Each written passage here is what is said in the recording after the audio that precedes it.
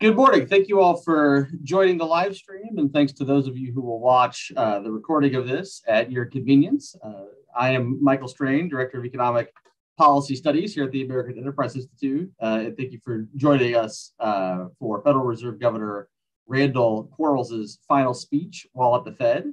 Governor Quarles will discuss the Fed's supervision and regulatory functions. The plan for the hour is quite straightforward. Governor Quarles will deliver his speech, deliver his remarks. Following that, he and I will have a conversation both about the topic of his speech and also about broader monetary policy and economic issues. And we will be happy to take questions from the audience. You can submit those questions via email to mariana.mitchell@aei.org. The spelling of that email address is on the webpage for this event. And you can also submit questions via Twitter using the hashtag at AEIEcon. Let me introduce Governor Quarles. Randal K. Quarles took office as a member of the Board of Governors of the Federal Reserve System on October 13th, 2017. He was vice chair for supervision from October 2017 until October of 2021. Governor Quarles is also the chair of the Financial Stability Board, an international body that monitors and makes recommendations about the global financial system. Prior to his appointment to the Federal Reserve Board of Governors, Mr. Quarles was founder and managing director of the Sinosure Group, a Utah-based investment firm. Before founding that firm, he was a partner at the Carlyle Group. Previously, he served as Undersecretary of the Treasury for Domestic Finance, as Assistant Secretary of the Treasury for International Affairs, as Policy Chair of the Committee on Foreign Investment in the United States, and as the U.S. Executive Director of the International Monetary Fund. He holds a bachelor's degree from Columbia and a law degree from the Yale Law School, and this is his last month on the Board of Governors. Governor Quarles, thank you so much for being here today. Thank you for sharing your remarks with us and with our audience. And let me turn over the microphone to you. Thank you. Thanks for having me. It's great to be here. So you noted that I joined the Board of Governors 4 years ago as vice chair for supervision. And when I walked through the doors of the Eccles building in that post, the Fed was in the latter stages of a decade-long effort to build a new financial regulatory framework in answer to the financial crisis of 2008. And yet, even though the mortar wasn't yet dry on that construction project, there was a blueprint created by Congress and central banks and supervisors around the world, and much work in implementing that blueprint. There was already, even at that point, broad recognition across the political spectrum that the framework could be improved on based on the experience of how it had worked over the decade of its first implementation. That was the judgment of the authors of the post-crisis blueprint, former Senator Chris Dodd, former Congressman Barney Frank. It was also the recommendation of one of my predecessors at the Fed, Dan Tarullo, who was also a principal architect of this framework. And in his final speech as a Fed governor, he proposed several significant changes. So I came to the Fed in order to take on that task of making the system better, more simple, more efficient, more transparent. Congress also took up that effort in the broadly bipartisan Economic Growth, Regulatory Relief, and Consumer Protection Act. And we adjusted our regulatory framework to better align our requirements with the risk that was posed by firms to the financial system. We maintained, in fact, in important respects, we raised regulatory standards, certainly capital standards, for the most systemically important firms, and simplified regulatory requirements for smaller firms without diminishing the resilience of the system as a whole. And then in the midst of our work to improve the framework, we faced the COVID event, which tested that resilience.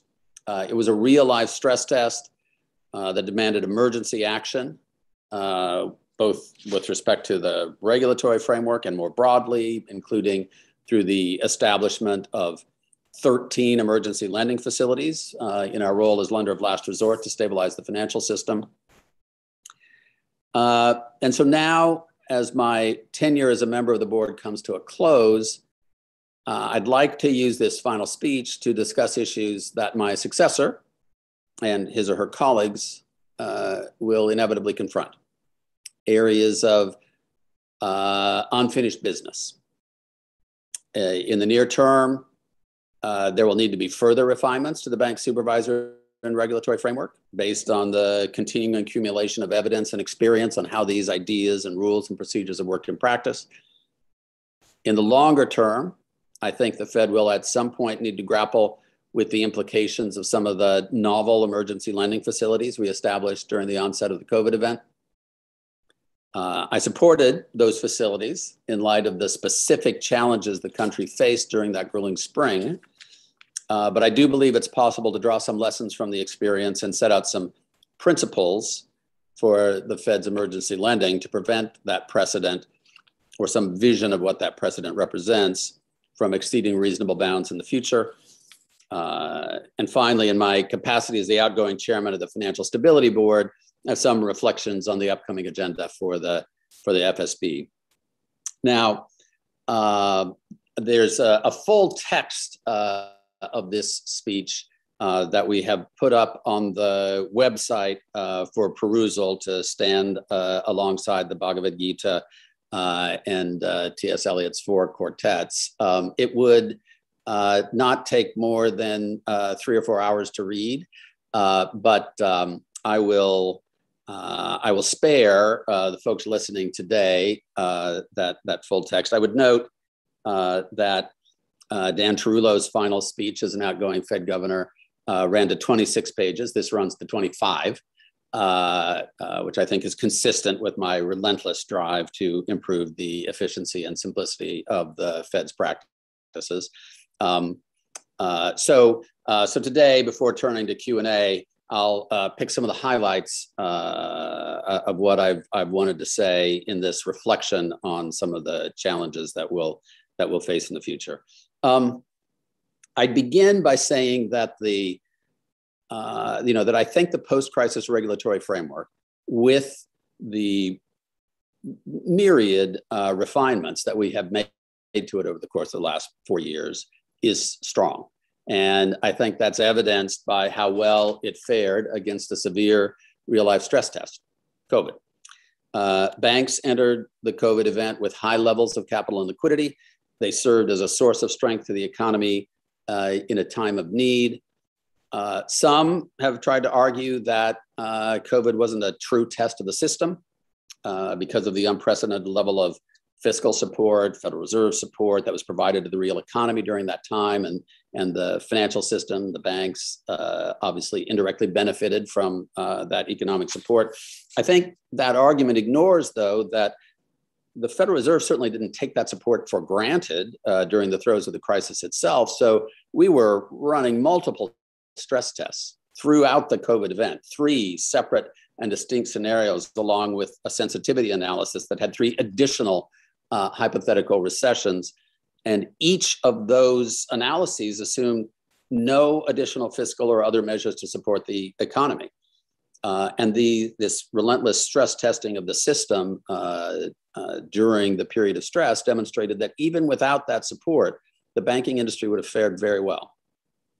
So in my view, the resilience of the banks during the COVID event, coupled with the results of our stress tests, demonstrate that the overall level of capital in the banking system is more than ample.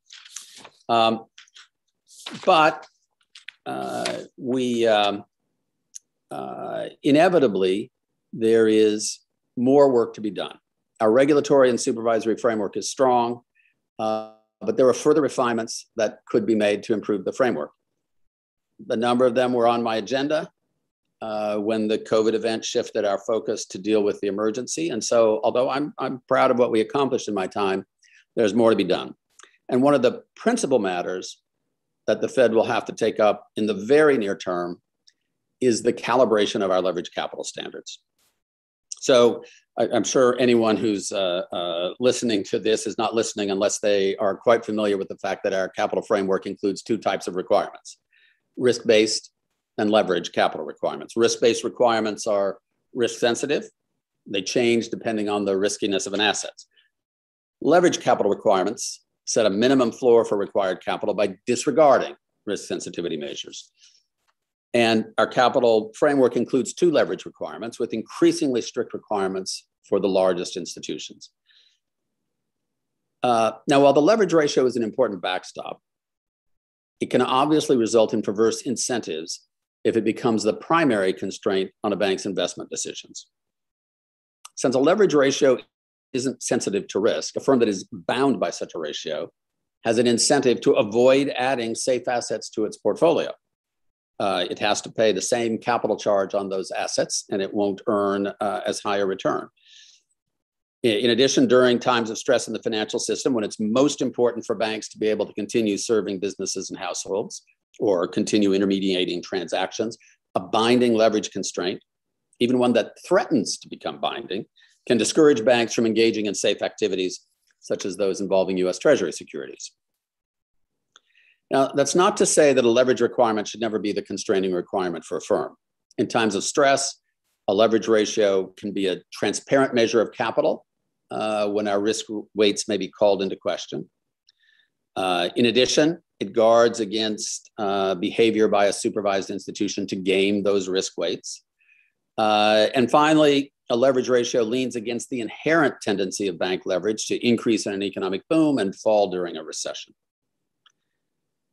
What we're seeing today, though, is that supervised firms are increasingly being constrained by the supplemental leverage ratio, not for any of these valid reasons, but simply because of a rise in the level of safe assets in the US financial system. The supplementary leverage ratio was originally calibrated for a financial system with a far lower level of central bank reserves and a much smaller treasury market. The current environment is, of course, much different. Treasury issuance is at an all-time high. The banking system is awash with central bank reserves. To provide some context to the degree of this trend, for the largest banks, the amount of reserves they hold is $1.35 trillion. The amount of treasury securities they hold is $1.38 trillion. Each of that is roughly double the amount they held when that supplemental leverage ratio rule was finalized and initially calibrated.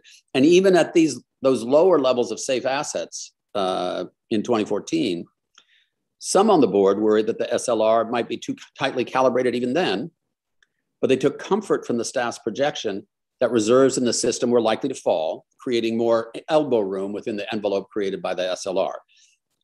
In fact, when we finalized our leverage requirements for the largest banks, staff projected that the amount of reserves in the system would decline to $25 billion by year-end 2021.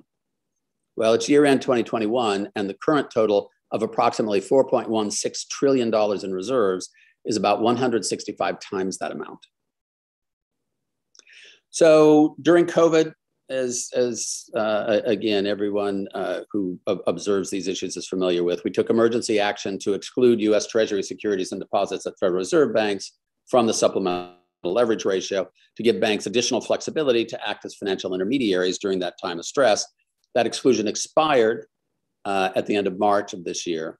And I supported that expiration, but with the commitment that the Fed develop a longer-term solution to the perverse implications of the current calibration of the SLR.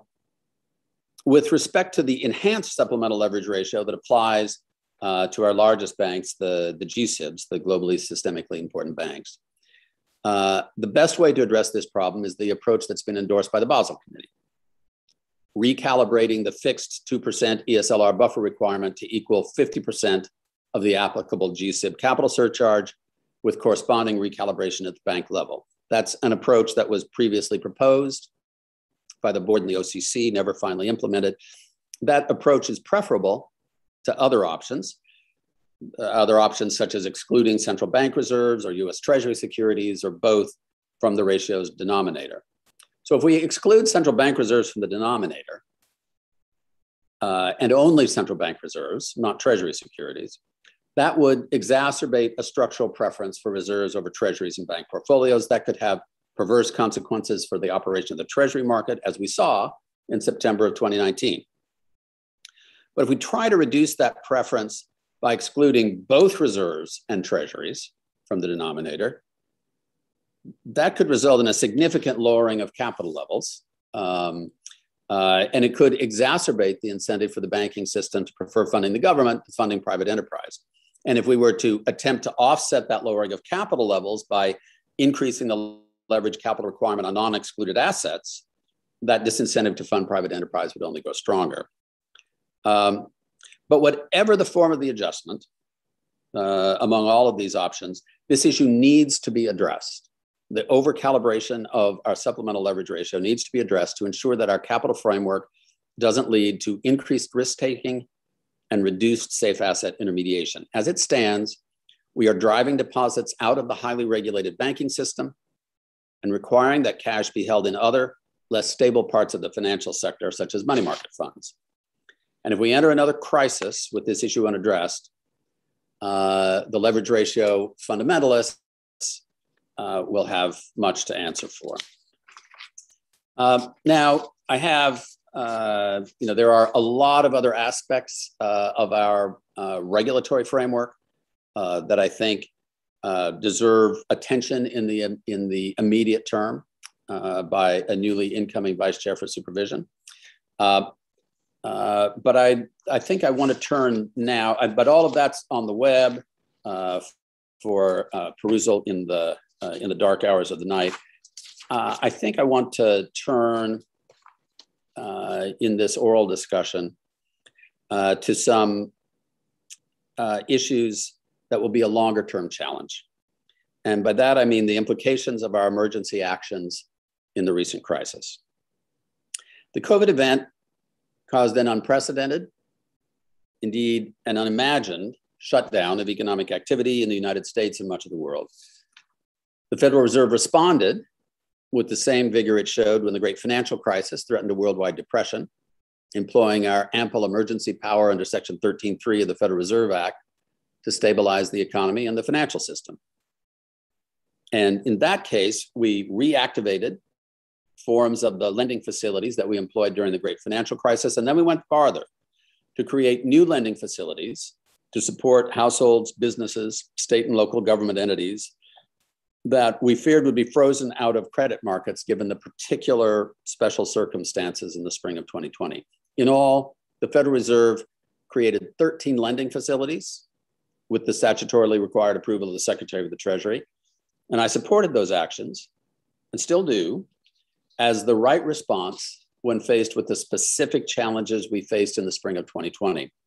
But I did at the time, and still do, have concerns about the possible precedents that have been created by those novel facilities that we implemented. It starts with a distinction between liquidity facilities, which are designed to bolster market functioning by providing short-term loans to financial firms when that credit is suddenly not available, and what I'd call credit facilities, which support the extension of long-term credit to the real economy, households, businesses, governments. The two different types of facilities have materially different characteristics. The liquidity facilities are largely wholesale. That is to say, the term of the, by wholesale, I mean that they're aimed at improving the operation of wholesale financial markets. The term of the funding they offer is generally quite short. Operating them calls on expertise that the Fed staff either has or that's very similar to existing expertise we have. The risk of loss is minimal given the nature of the facilities. Withdrawing from them is relatively straightforward. We either sell the assets, let them mature. That happens relatively quickly given the short term and the penalty rate of the funding. The credit facilities, by contrast, I call them largely retail. You can quibble about whether that's the right adjective, but I mean that they're designed to provide longer term credit directly to non-financial actors or to financial firms for the sole purpose of on-lending to non-financial actors. The end users of the credit support are households, businesses, governments. And those end users attract significant political interest, meaning pressure for continued expansion of credit will be great. The credit facilities involve longer-term lending. Operating the credit facilities requires expertise that we don't really have. That's not highly analogous to existing Fed expertise. The potential for troubled loans and thus potential loss is material, which also requires expertise and administrative attention that we're ill-suited to provide. The penalty rate needed for 13.3 lending can reduce the effectiveness of these facilities and encounter significant political opposition, given the purpose of the credit support. And withdrawing from the facilities will involve telling specific beneficiaries that their funding will not be extended, which is another politically fraught event. Equally important, from outside the technocratic halls of the Fed, there will emerge from many directions persistent political pressure to pursue, through the ostensibly monetary mechanism of emergency central bank lending, fiscal policy objectives that ought, as a matter of fundamental economics and fundamental governance, to be decided upon by elected representatives operating within the budgetary constraints of the appropriations process. As a prospective shortcut around those constraints, extended provision of credit to broad sections of the economy through the mechanism of 13.3, without either a required appropriation or effective limit, could easily prove an impossible lure for future Congresses to resist under the guise of one emergency or another. Having established the precedent that the Fed can lend to businesses and municipalities for the COVID event, there will inevitably be those whose plans are grand and whose patience with democratic accountability low, who will begin to ask why the Fed can't fund repairs of the country's aging infrastructure, or finance the building of a border wall, or purchase trillions of dollars of green energy bonds, or underwrite the colonization of Mars. An entity that can do that without any need for congressional appropriations would have the vastest political consequence, and political control of it would be a great prize. It would encourage dangerous fiscal irresponsibility, and the attendant pressures would turn us from a technocratic, non-political institution with a crucial but focused mandate and great autonomy in the pursuit of that mandate into the most politically entangled organization in the country, and the damage to our core monetary policy and financial regulatory mission would be great. Fortunately, there were no major problems with the COVID credit facilities. While political pressure related to the credit facilities waxed and waned, the economy recovered quickly enough that the facilities could be wound down within several months with relatively little opera. But those good outcomes had more to do with good luck than good structure. While the economy and the financial system were under intense stress for several months in the spring of 2020, the reopening of the economy and the rapid recovery that began in May of that year was a major reason that material losses, political pressures, operational problems were avoided. We can't undo the precedent we've established, and I should stress that I don't believe we should undo the precedent. If we face a similar challenge in the future, the Fed should respond forcefully. But in breaching the long unbreachable firewall of offering direct lending to non-financial businesses, both large and small, as well as a wide range of state and municipal governments, we face a fundamental problem. The extension of funds to these borrowers and the management of these loans inherently involve the allocation of credit, which is both a fiscal and a political action that is being made primarily by an unelected body. For all these reasons, I believe we should establish a clear understanding that should the Fed ever again use its 13.3 authority to establish credit facilities, I'm not talking about liquidity facilities here, but credit facilities similar to those of the COVID event, Congress will, without delay, create a structure to transfer the ongoing funding and governance of the credit facilities into a non-Fed vehicle, a separate entity that will fund, manage, and eventually wind down the extraordinary credit support. Section 13.3 creates a standing power of the Fed to act rapidly and forcefully to address a crisis. That is a useful power. 13.3 allows the nature of that response to be flexible, depending on the nature of the crisis. Financial market dysfunction can be addressed through 13.3 liquidity facilities that fit comfortably within the Fed's operation and expertise. In many cases, might not require any use of Treasury equity or other congressionally appropriated funds. But if the shock is one like the COVID event that requires real economy credit support to address its root causes, the Fed can use 13.3 to provide the same rapid and forceful response, but we should establish the expectation that this credit support will be moved into a separate non-Fed structure as quickly as Congress can manage. In the same way that the 13.3 facilities developed in 2008 served as templates in 2020, greatly increasing the speed of our response, the template outlined here that we create for the future should ideally become the default expectation of Congress markets, and the public, should the Fed ever again be called upon to provide credit facilities under 13.3.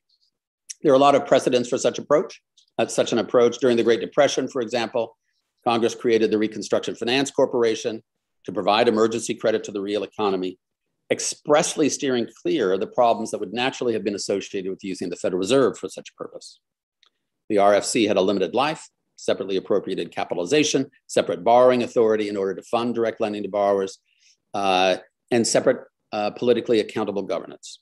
More recently, during the 1990s financial and economic crisis in Sweden, Norway, and Finland, after initial stabilizing responses from their central banks, these countries established new governmental agencies outside their central banks to manage the broader continuing support programs. I'd stress that this would not be a U-turn from our decisive response to the COVID event, but simply the logical next step. In addition to providing clarity for the public as to what to expect in future crises, adopting this model going forward could reduce concerns that a future Fed might have, that a forceful response could entangle it in difficult political problems. And that could help give a future Fed the freedom to determine what it believes is truly the right technocratic response to a particular future shock. An adoption of such a framework would also reduce the attraction of the Fed as a general purpose funder of credit-intensive political projects. We would have established that the piper will not only always have to be paid, but paid promptly.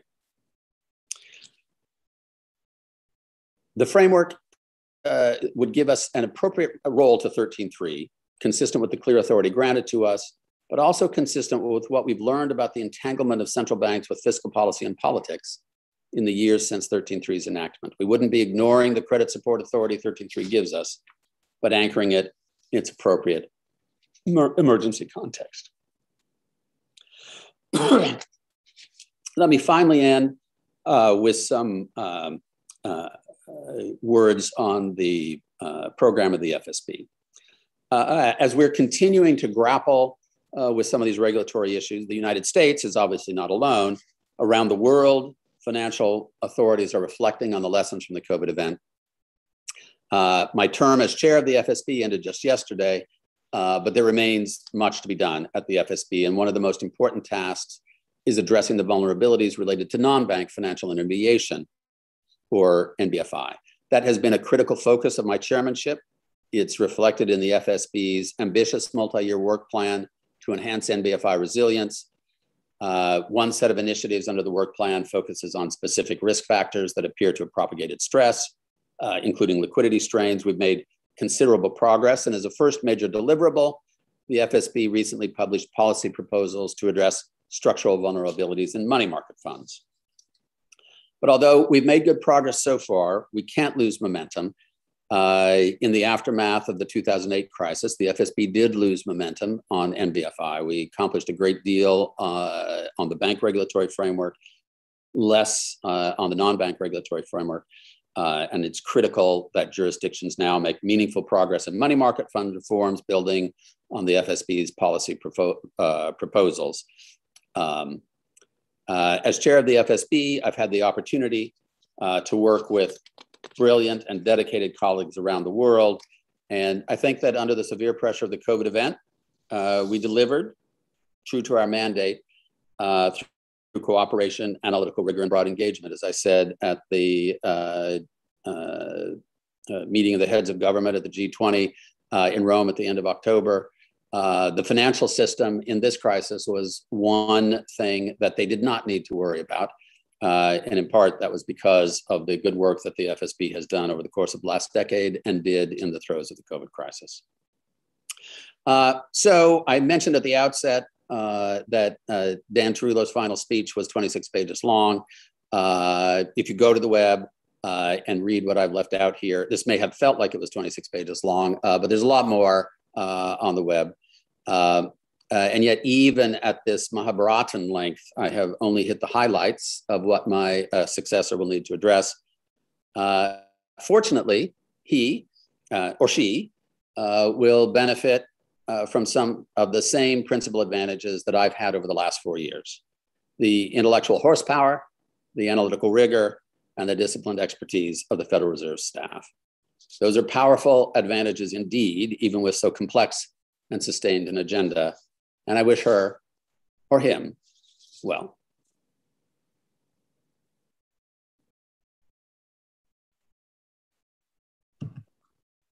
Governor Quarles, thank you very much for those remarks. Let me remind the audience that you are welcome to submit questions for Governor Quarles to mariana.mitchell@aei.org, mariana.mitchell@aei.org. You can find her email address on the webpage for this event. You're also welcome to submit questions via Twitter using the hashtag AskAEIEcon. That's AskAEIEcon.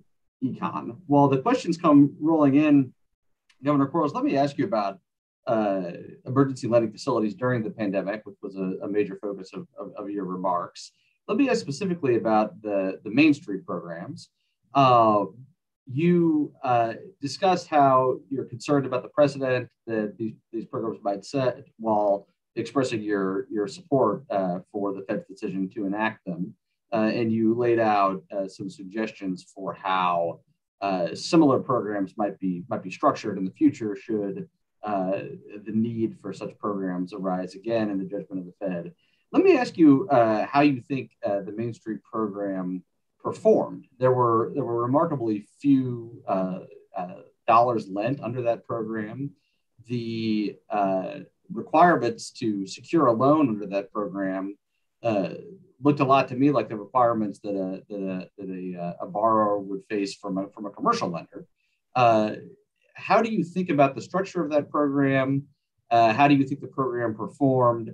And would you care to comment on the Treasury Department's role in your assessment of the structure of that program and the performance of the program? So there's a lot there. I'll try to keep the answer to less than 45 minutes. So I think the Main Street lending program, I think it served its purpose. I think that as with most of the facilities, the liquidity facilities and the credit facilities, we knew that from the financial crisis, it was reinforced from the great financial crisis, it was reinforced during COVID, that a significant part of the benefit of the facilities comes simply from the announcement effect. It comes from sort of anchoring private sector confidence that there is a backstop, if you will, or that there's a floor for where they think things might be falling, and that gives the private sector confidence to re-enter the market. And that happened with all of the facilities. I think that was a function of the effect of the Main Street facility. I do think that given the specific task that we were seeking to accomplish, the specific challenge that we faced, I would have, had I been king of the world, structured the Main Street facilities so that there was a greater possibility of the facilities incurring a loss. That's the logic of a Main Street facility. You've got the private sector that is worried that there may be, an unquantifiable loss from lending to certain categories of borrowers. If we're going to step in, if the government's going to step in, we should in some way be willing to cushion that loss in order to change that incentive. And we weren't really in the structure of the Main Street facility. There was a lot of concern about the potential political consequences of taking a loss. That's one of the reasons why. That's one of the reasons for my argument that if we're, as an emergency response matter, creating these sorts of credit facilities, we should, as quickly as possible, move them into a framework that can make the political decision to take a loss. That's not something that central banks, legally, it's very difficult for us to do. Conceptually, giving our purpose, that's very difficult for us to do. That's not the type of lending that we're created to incur. But there are situations that arise where that is, an appropriate decision that a government can take. It just shouldn't be taken by the federal bank, by the Federal Reserve, by the central bank. So I think that having some structure that would create a separate governance mechanism that would allow the decision to be taken that given what needs to be accomplished here, we can lower the interest rate that we're charging. We can we can structure the terms so that there's a greater possibility of loss.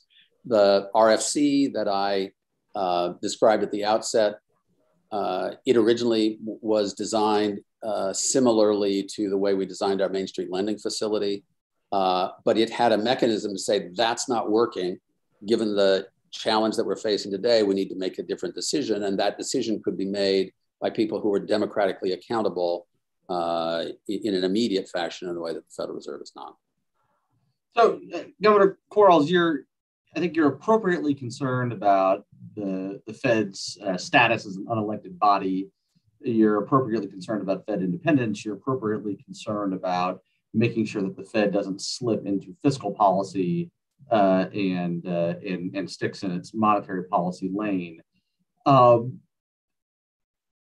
revisiting the Main Street program, Congress appropriated around $500 billion for the purpose of providing capital to support Fed lending. The Treasury Department statutorily has a substantial role in setting the terms of those programs. So you have the people's representatives appropriating the money. You have the executive branch involved in setting the terms, and then you have the Fed carrying out those terms. You have the Fed operating the facilities. I guess I'm wondering, why was the Fed so conservative in the terms of the Main Street program, such that very few loans were made? I think the boxes that you want checked were checked. The Treasury Department was involved, Congress was involved, there was democratic accountability. How do you respond to that? So there are a couple of answers. There was the governance structure around these 13.3 facilities is quite, it is inherently conservative. And it led for incentives, not just at the Federal Reserve. Indeed, there was a lot of discussion at the Fed that we should, amend the terms of these facilities in order to expand their appeal and usefulness. But that statutory governance structure around 13.3, it creates significant incentives for the relevant actors not to incur a loss. And if you're not going to incur a loss, then that's going to limit the appeal in the context that we faced in the spring of 2020 of something like the Main Street lending facility. Again, I think that removing those ongoing decisions about, well, if we need to change the terms of these facilities, how should they be changed? Removing them from the central bank and from the governance constraints of central bank emergency lending, and putting them as promptly as practicable into a separate governance structure that can make that decision, that feels both more freedom and more flexibility in saying, if this is the problem we're trying to solve, this is how we have to try to solve it, goes a long way to addressing that. Let me ask you about the supplemental leverage ratios and central bank reserves, which you mentioned in your remarks as well.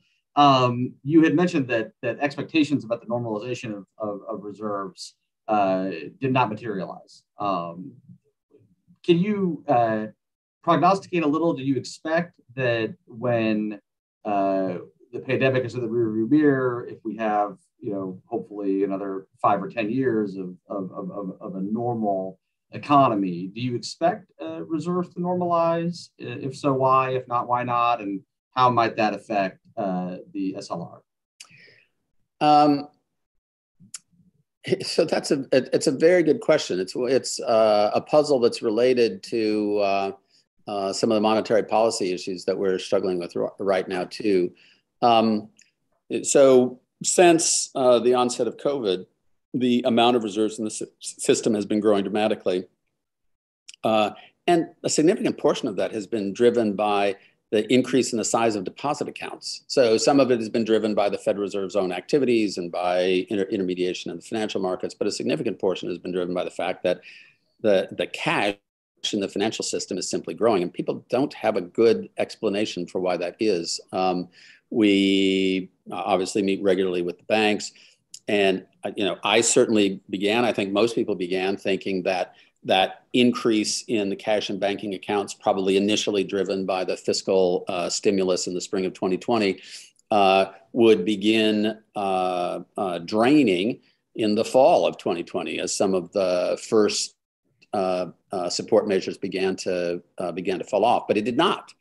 In fact, the average size of accounts across the income spectrum has continued to increase and increase more at the lower end of the income spectrum than at the higher end of the income spectrum. And we've had more fiscal support since then. Maybe that's partly driving it. So then I thought that maybe this fall, when rent moratoria fell off, when some of the credit card deferrals ran off, that you'd start to see the pay down of some of these increased balances, all of which is driving some of the leverage issues in the banking system. And we're not. They are continuing to grow, and they're growing even more at the lower end of the income spectrum than the higher end of the income spectrum. So in the lower level of deposit accounts are now 8 times as large as they were before COVID. At the higher end of the deposit accounts, they're 1.5 times as large as they were before COVID. And since no one has a good explanation for why that is happening and continuing to happen, it's hard to say whether we will revert to the mean, as time continues to go on, and whether eventually, and by reverting to the mean, does that mean simply that accounts will stop growing, but that we've reached some new stable level with significantly higher cash in the system and therefore reserves at the Fed, or will they start to shrink back down to something more like a pre-COVID level? I've been expecting that for 1.5 years, and it hasn't happened yet. So your answer, which I agree with, I agree with the puzzle, and I agree with your emphasis on fiscal policy as a potential driver of this. Is very reasonable. What do you think about the role of monetary policy in reserves? I mean, of course, the Fed's own actions affect the level of reserves as well. Do you have a perspective on that? Do you think that this is something the Fed should be concerned about? What are your thoughts on the relationship of monetary policy to this phenomenon?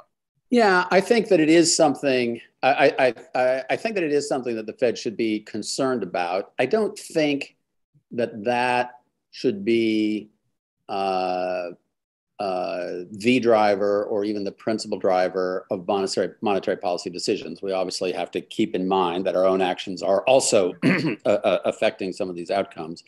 I think the key driver of our monetary policy decisions have to be our statutory mandates of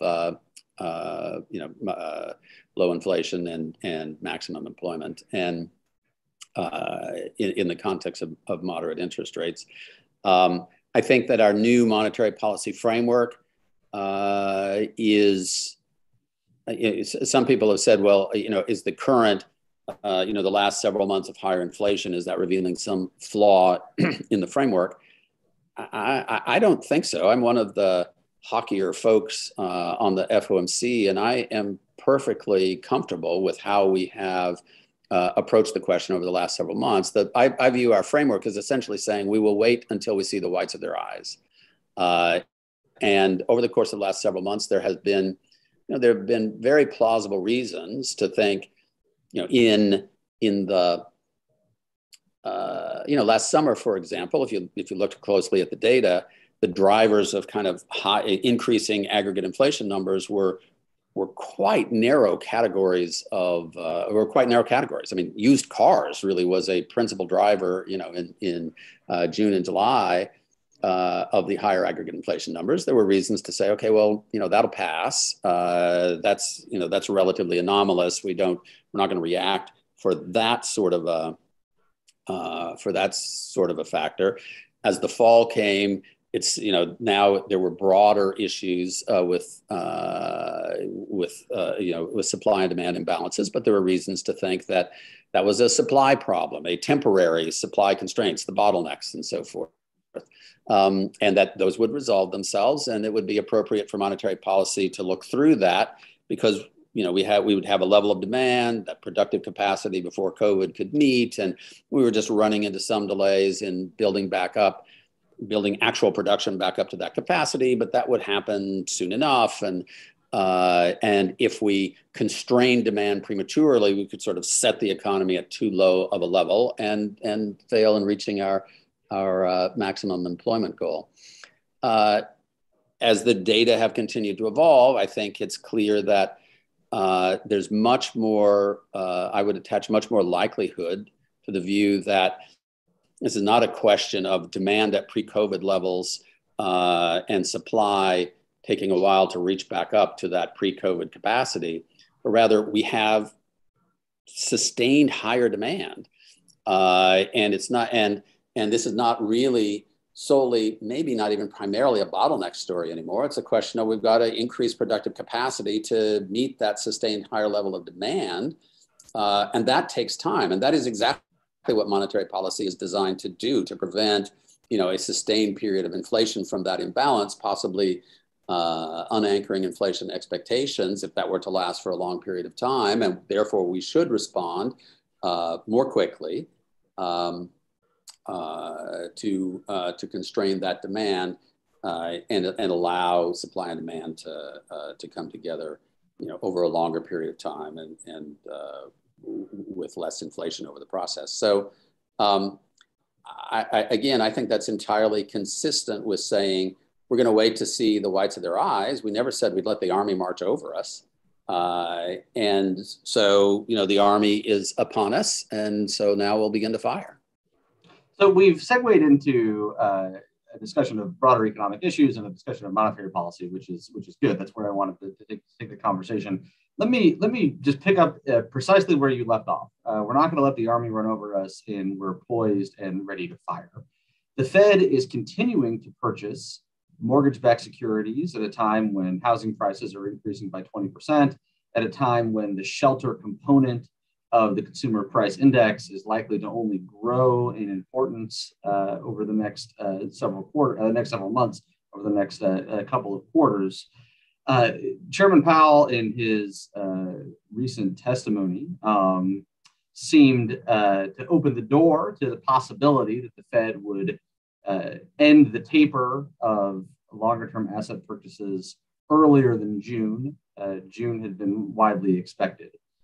Do you support an earlier end to the taper? Do you think that it makes sense to continue purchasing mortgage-backed securities at a time when housing prices are white hot?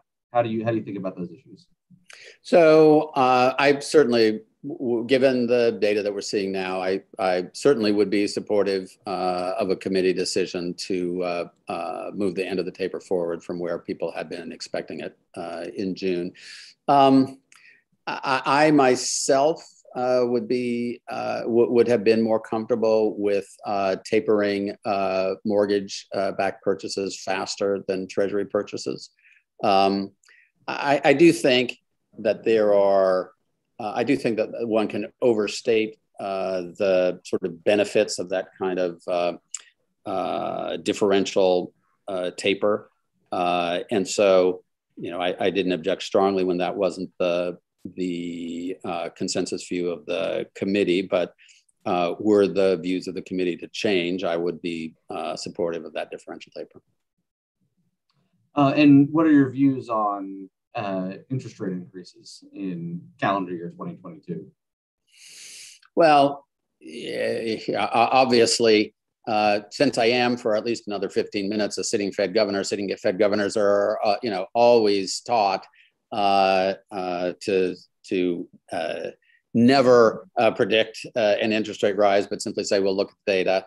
But I do think that it will depend on how this evolves. I mean, there's still decent reason to believe that inflation over the course of the next couple of quarters will come down to less stratospheric levels. I'm more skeptical of that than I was 6 months ago, but I don't think it's clear that it won't. So I think we need to see. And as I've said publicly in other contexts, I'm perfectly comfortable with inflation running at 2.2%, 2.5% for an extended period of time. If we get to next spring and inflation is still over 4%, and we've ended our taper, and that's where we are, I think the Fed, I will not be on the committee at that time, but I think the Fed would have to say seriously, this has run too high for too long. We need to start using other tools. So if we expect elevated inflation throughout 2022, even if we expect inflation elevated at the 2.5% range that you're comfortable with, I'm wondering how you think about how that interacts with the Fed's new framework. If inflation is consistently, the framework seems to be designed for a world where the Fed is consistently undershooting its inflation target, which of course is where we had been for over a decade. If we have above target inflation, including some months of substantially above target inflation for a year and a half, for 2 years, how does that interact with the Fed's new framework? Should the Fed be trying to push inflation below the target to make up for that overshoot, or is that reading the framework wrong? There's been a lot of ambiguity about the length of the look-back period, things of this nature. I wonder if you have some thoughts on that. Yeah. So there's the ambiguity is obviously strategic in the framework, so that you could get unanimous agreement on it. There are those on the committee.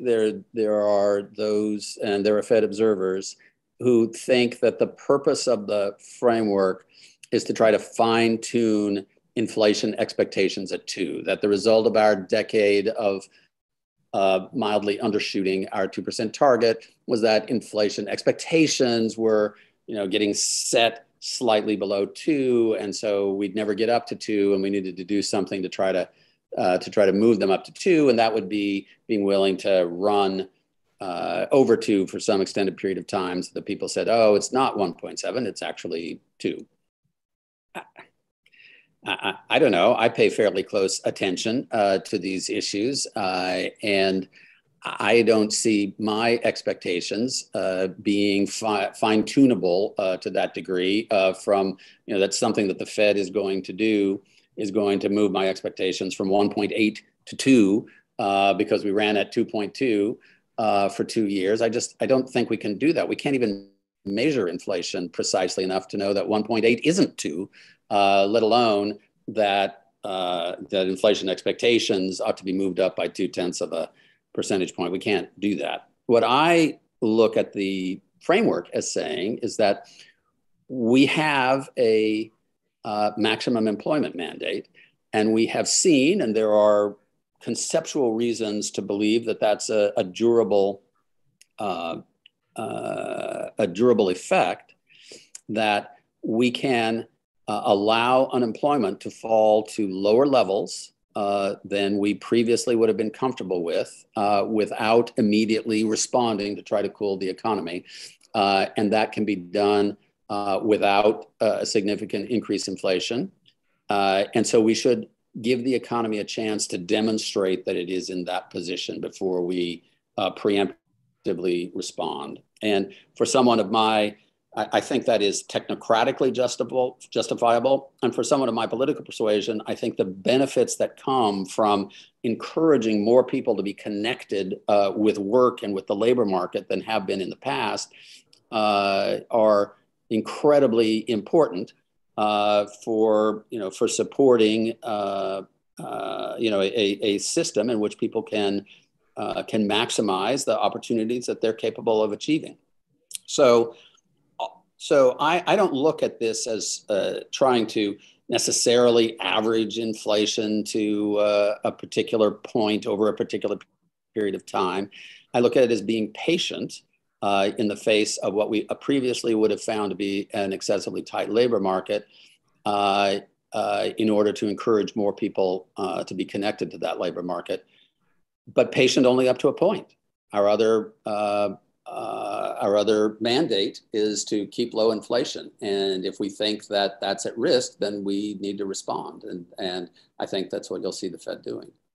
So let me ask you about the labor market. I think what I hear you saying is that you would be happy to tolerate moderately higher inflation if that meant driving the unemployment rate marginally lower. And that's my view as well, and was my view prior to the pandemic. I am growing increasingly concerned that workforce participation rates are not going to recover to their February of 2020 level for workers aged 20 to 24, workers aged 25 to 54, workers 55 plus. You see for all three of those groups that workforce participation rates haven't recovered to their pre-pandemic level. The overall participation rate really hasn't shown much improvement since the summer of 2020 after lockdowns were lifted. If you had asked me 6 months ago, I would have told you the Fed shouldn't give up on the goal of a full recovery of employment rates, a full recovery of workforce participation back to pre-pandemic levels. I would no longer advise the Fed to follow that course. How do you think about the labor market? Where are we? Should we expect a full recovery of employment and participation? So I think it's premature to say that in some of the younger cohorts we can't get back to the labor force participation rates that we saw pre-COVID. The overall labor force participation rate, I don't think that we need to or can make a fetish of seeing that return to pre-COVID levels, because we all know that, although in the very strong economy, leading into the spring of 2020, it had begun to edge up somewhat. That was pushing against, the secular pressures of the baby boom retirements that, that have continued and to some degree been accelerated during COVID, that will drive that labor force participation rate lower. And that's just how it's going to be. So I've never believed that in saying, that we want to see a return to a strong labor market, that means we've got to see a return to the pre-COVID labor force participation rate. I think we have to look at a range of measures of labor market strength. And I think if you look at that range of labor measures, we have a pretty healthy labor market currently, and that can justify, again, our beginning to withdraw accommodation. Let me ask you a question that relates back to your speech. You expressed concern about the Fed lending to the real economy because governance issues with those lending facilities could put at risk Fed independence. I think that's a very valid concern. Some of your colleagues on the Federal Open Market Committee have been publicly discussing the need for the Fed to take into account a changing climate in monetary policy and regulatory issues, the need of the Fed to account for issues of racial equity in monetary policy decisions. These are, of course, very political issues. And under Chairman Powell's predecessor, Chair Yellen, you saw the Fed start to talk about income inequality in a way that it hadn't before, and that was also a very interpreted in some parts of Washington as broaching on political territory, putting at risk the Fed's independence. Do you think this new emphasis or this emphasis from some on inequality, on racial equity, on climate issues, does that does that threaten Fed independence? Do you have a perspective on that? Well, I think it depends on how the Fed approaches those issues. So, for example, in the context of bank regulation, I think that it is meet and right for the Federal Reserve to consider how the evolution of the climate might affect, and not just the evolution of the climate, but risks from potential political responses to perceived evolution of the climate might affect the bankability of bank customers, the performance of bank assets. Now, my own view is that given the long evolution of climate, and the relatively short exposures that the banking system has to economic activity at any particular moment, that will largely take care of itself. As particular firms become less bankable over time, they will be less banked without draconian regulatory intervention. But that's the sort of thing we should be looking at.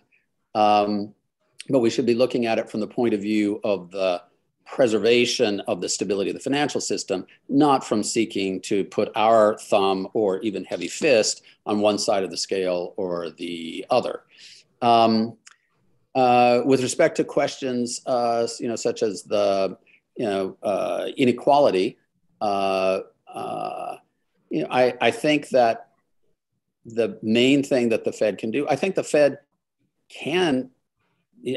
actions can affect that. We've seen that they can affect that, which is one of the reasons for our new framework. We saw that when we allowed unemployment to fall to lower levels than we sort of had previously all accepted would be inflation accelerating, that particularly benefited those in the lower income cohorts by giving them jobs, and those also tended to be predominantly minorities in those lower income cohorts, and that was a benefit. I don't think that we can, but that was a benefit of a generally applicable policy that we were pursuing, that had large macro benefits and these ancillary sort of micro benefits. I don't think that if we were to try to devise policies that were centered in the jargon on inequality as opposed to macroeconomic performance, I think we'd end up with pathologies and the politicization of the Fed, lots of controversy around what we were doing. I think that we can do quite a bit by using the sorts of tools that we've used to address those up to now. We are over time. Let me thank everybody for tuning into the live stream. Let me apologize to the people whose questions we weren't able to get to. Allow me to thank everyone who will be watching this as a video at their convenience. Thanks especially to you, Governor Quarles, for presenting your remarks and for taking questions and for your thoughtfulness and your candor. Thank you for your service on the Board of Governors of the Federal Reserve System, and best wishes for your next chapter, whatever that may be. Thanks very much. Thanks for having me. Great pleasure.